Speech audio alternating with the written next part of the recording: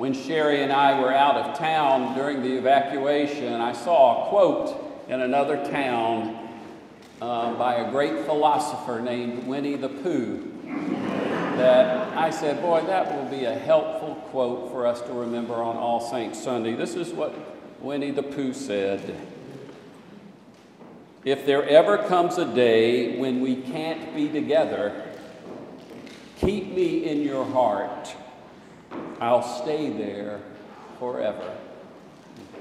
And so let us remember that as we give thanks for these saints, many of whom helped us feel and experience God's presence and love. We remember and give thanks for these members of Asbury Memorial. Catherine Argyros. Born in Astoria, Queens, New York in 1948, Catherine strived to live her life helping those in need. A social justice advocate, Catherine was especially concerned about environmental issues and founded the Green Pages environmental newspaper in the early 1990s. She also produced and hosted an informational daytime talk show and established the Displaced Homemakers Network. Catherine was not afraid to ask questions or to think outside the box, which helped her grow intellectually and spiritually. She has 2 daughters, Alexis and Nicole, and 5 grandchildren who she loved to brag about. Catherine Argyros. Gay Gwinner. Gay was born in Macon, Georgia in 1937. A bright, positive, and intelligent person, Gay was chosen to participate in Jimmy Carter's presidential management intern program. She was then recruited by the United States Corps of Engineers in Savannah, where she worked for many years before retiring.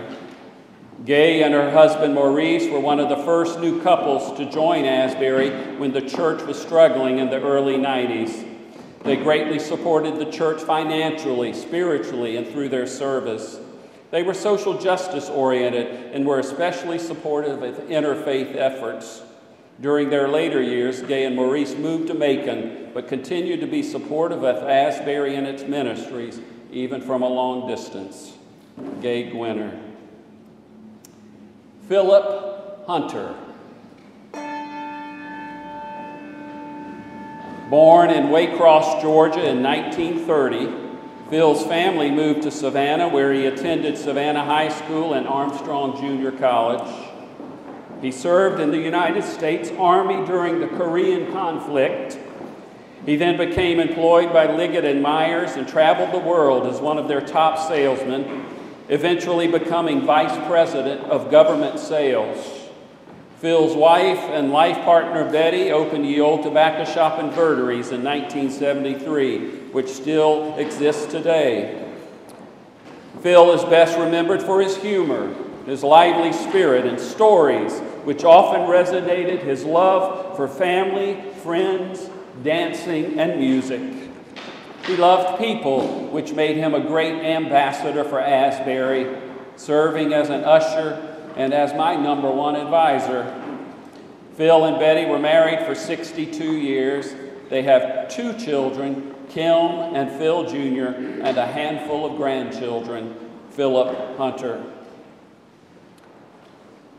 Pat Moore. Pat was born in Dallas, Texas in 1943. She married the love of her life, Phil Moore. She worked and managed the books for their family business, the Home Craftsman Company. After Phil's death in 1987, Pat became a real estate mortgage broker. She would eventually move to Savannah to live close to her daughter, Laura Angel, our youth minister, and her grandsons, Haig and Carlton. When Pat first arrived at Asbury, she was known as Laura's mother, but it didn't take long for her to become known as the dessert lady. If you wanted to find Pat, you knew to look first in the kitchen. She was a fabulous cook, and fortunately she became part of our hospitality team, where she supplied many a dish and dessert for us. and some of us especially loved her coconut cream pie. Pat also made many a dish for our youth group in their events. Pat Moore. Embee McDaniel. Embee was born in Maryville, California in 1954, but moved to Maine when she was young. She served in the United States Armed Forces. She also worked as on a factory assembly line, managed a department store, performed as a singer and dancer, and at her death was serving as a special needs caregiver. Embee sweetened our choir with her true tenor voice and also sewed many a clown with the busy bees. Many of us knew Embee as a strong and courageous person who was able to transgender from being male to female. Another social justice advocate, Embee greatly cared for others, especially those who were in need and those who needed someone to speak up for them. She was a witty, vivacious soul, enamored with nature, animals, and flower-filled gardens. It is said that she could coax a lifeless stick to grow. Embee had 2 daughters and 4 grandchildren. Embee McDaniel. Jewel Nieuwstraten. Jewel was born in Savannah in 1927, along with her twin sister, Jean Stewart. The Fritz sisters have been longtime members of Asbury. Jewel met her husband, George, down at Tybee, and they had 3 daughters, Jan, Julie, and Jill, and 1 son, George III, who attended Asbury while growing up. Jewel was the epitome of a Southern lady and a gracious, caring mother, overseeing and doctoring 4 rambunctious children who loved the outdoors and who had 20 different types of animals as pets. In fact, Jewel's son George used to supply the snakes that we would all go see at the Savannah Science Museum. Jewel helped her children have the most wonderful and memorable childhood. She was hampered by illness in her later years and lived under the wonderful care of her daughter Julie. The family celebrates Jewel's recent reuniting with her husband George and all of her loved ones in eternity. Jewel Nieuwstraten. Bob Osborn. Bob was born on July 4th, 1932 in Washington, D.C. Can you get any more American than that?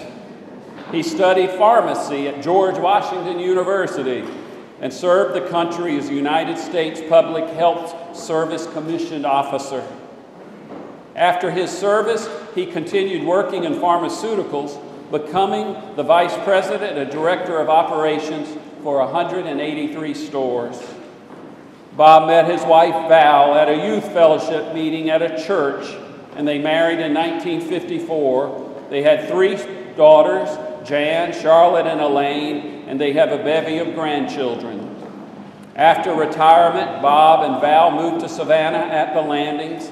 There, Bob pursued 3 of his passions: traveling, golf, and bridge. He also joined the Kiwanis Golden K of Skidaway, where he served as its 10th president. At Asbury, Bob will always be known as the usher. His hospitable presence in the sanctuary is legendary. His presence was so impactful that he would often be the topic at a new members class, with people saying that the tall, white-haired usher was so helpful and friendly to them. Bob often said that his main goal is to make everyone feel welcomed and included. Bob Osborn.